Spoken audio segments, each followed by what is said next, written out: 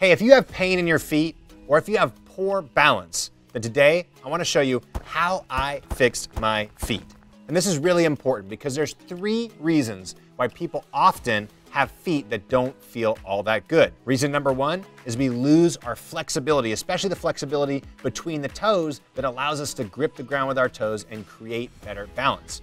Reason number 2 is we lose our mind-muscle connection with the muscles of the arches of the feet and the ones that operate the toes, which again reduces our balance and reduces the strength of our feet. And reason number 3 is we don't have the proper function and coordination of the feet, which completely ruins our chances of balancing and can end up causing us pain when we're sitting to standing or walking or doing normal things in our daily life. And today, I'm gonna show you how to go through all 3 of those and fix each and every one of those. So let's get started. Okay, the first step in how to fix your feet is to recover the flexibility of your toes. Before I get there, let me ask you a quick question. What do you think is gonna feel more stable and have better balance? This base of support right here, or this base of support right here? Well, obviously, the answer is this one. And the reason why is because if we draw a line down the middle, we see we have more space between these 2 dots, giving us better lateral stability than this right here, where there's not a lot of space between those 2 dots. And yet, this is what happens to your feet when you put them in tight shoes a lot. In fact, what ends up happening is our toes start to layer on top of each other like this. We end up with things like bunions or other types of foot pain that can cause all kinds of issues with the feet. We lose our lateral flexibility, and all of a sudden, we wonder why our knee joint's unstable, our hips unstable, or our lower back is also unstable. So what we need to do is create more flexibility in the feet, allowing the toes to spread out and create a wider base of support. So here's how to do that. Each night, as you're watching your favorite show or you're sitting there and you're scrolling through social media, take your leg and cross it over the other leg like this. Then take your fingers on one side of your hand and put them in between each toe. So starting between the big toe, going between the next toe, and the next toe. And each time, we're trying to create as much flexibility side to side through these toes as possible. Now you can hold that position for at least a minute while we create that flexibility in our feet. For bonus points, you can even go get some toe spacers that you would get after getting a pedicure, and you could wear those at night on both feet for 30 or so minutes to help create some space inside the feet again. Now, once you're able to then spread your toes out by actually opening your feet, then you'll know you've created the flexibility to go on to the next step where we're gonna start waking those muscles up and activating your foot again. Okay, once you've recovered the flexibility of your toes and you've increased the width of your base of support, next it's time to activate the muscles of your toes and arches to give you better shock absorbers as feet and start to wake them up so you can improve your balance and coordination as well. So let me ask you this question real quick. Which one of these do you think would be a better shock absorber, especially if your impact is coming at this point right here? Well, obviously the one with a little bit of curvature allows this to give some play in the foot, which creates shock absorption, whereas this one has no play in the foot. Now this is really important because if we have flat feet and weak arches, and we go outside and we go for a walk, or we jump, or we run, or we do anything like that, the impact has to go somewhere. And so it will go into your knees, your hips, your lower back, and the rest of your spine. So what we want is we want a nice strong arch and strong toes to help soften the impact from things that we do in our daily life. And here's my favorite drill to reawaken those muscles and activate the foot again so that you can start to use it in the way it was meant to be used.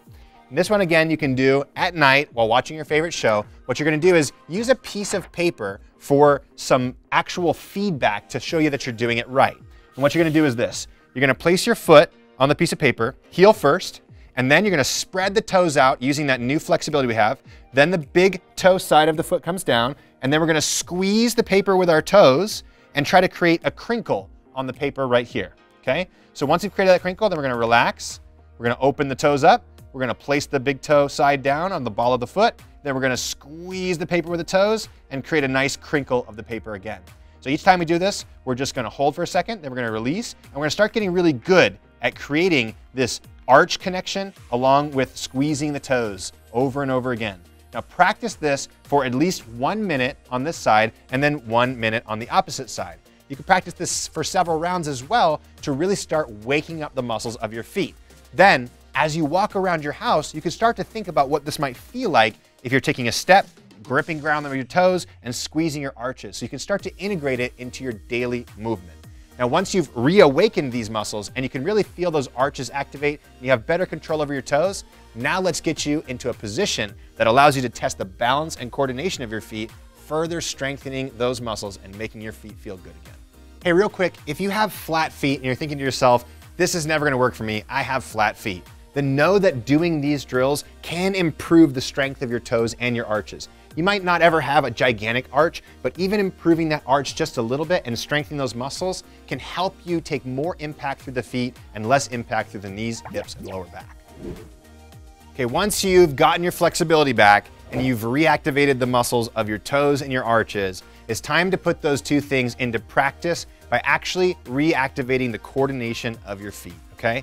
So we're gonna do this by doing a simple single leg balance drill and using your hand for support with the goal of eventually being able to stand on one foot with good balance with an active foot for 1 minute on each side. So here's how it looks. You're gonna start by putting your foot on the ground the same way we just did before, spreading the toes and squeezing the ground with the toes. Once you've got your foot active, now what we wanna do is we wanna center our body over that foot. That means that our belly button is over our heel and our nose is over our belly button. Now, once we've found that good alignment, we use our fingertips on the chair or the wall for support, starting with 5 fingertips. And the goal is, can we hold this position for 60 seconds on the left side, and then slowly come down, reactivate the right foot, center yourself over that foot, nose over belly button over heel, and hold it again for 60 seconds on the right leg. Now, if you can do this with all 5 fingertips on a chair, the next step is just to lift your thumb and go to 4 fingertips. Again, working your way up to 60 seconds. Then going to 3 fingertips, then to 2, then to 1, and finally being able to do this balance drill for a full 60 seconds without using anything for support that your hands are leaning on.